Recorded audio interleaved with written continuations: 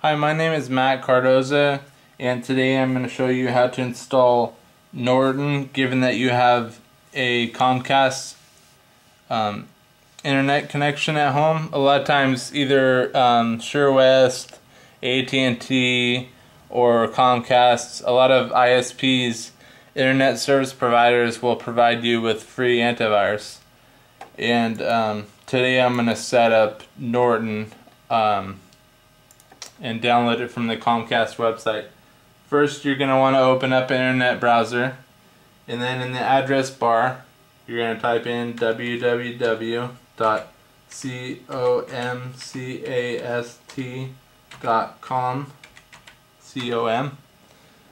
and then once that loads, you're going to click sign in, and then you're going to type in your email address,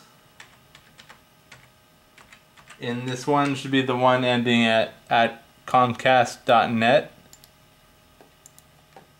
After you type that in, you're going to need to type in your password.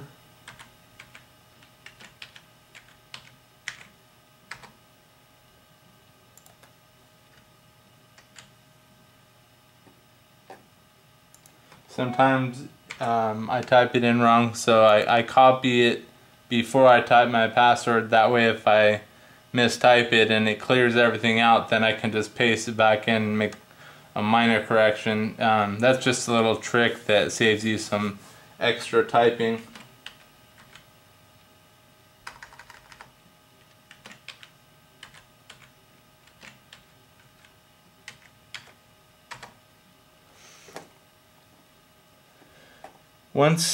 Once you're logged in, oh, by the way, once you type your password in, you click login, or you can hit enter on the keyboard.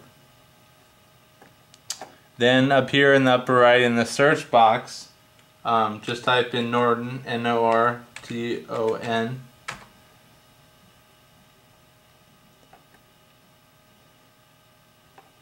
And then right here at the first link it comes up with is download the Norton Security Suite.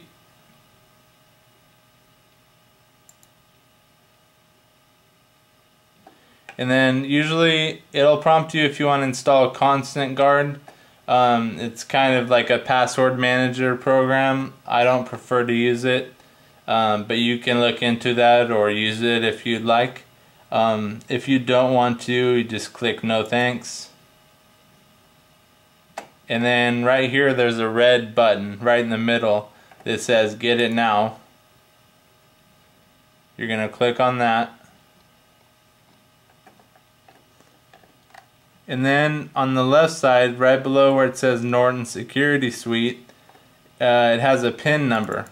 You can double click on that, right click and hit copy, and then click somewhere. You can go to Notepad or sticky note, wherever you want, and save that PIN number while you're downloading it, and then click start download. Go back to the web browser, click start download, the yellow button, and then you're going to want to save it somewhere that you'll know where it is. You can see, if you just save it, I think the default place is in downloads. I'm just saving it to the desktop.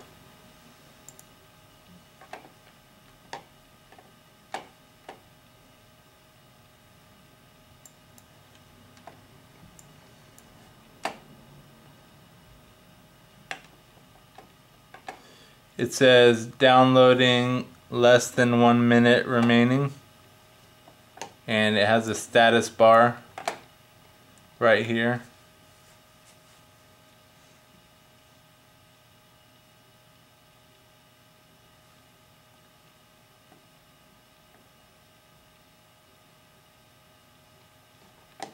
Actually, I just noticed it says click run.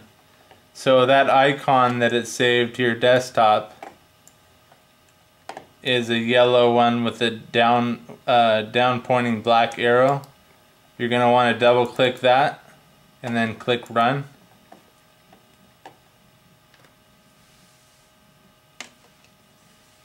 And it says 20 minutes to begin with. Sometimes it goes a lot faster, sometimes it goes slow, depending on your internet connection. It is a 250 megabyte file, so it's pretty large. I have a 6 megabit per second connection. So while this is downloading, I may cut the video off and start another one when this part is finished.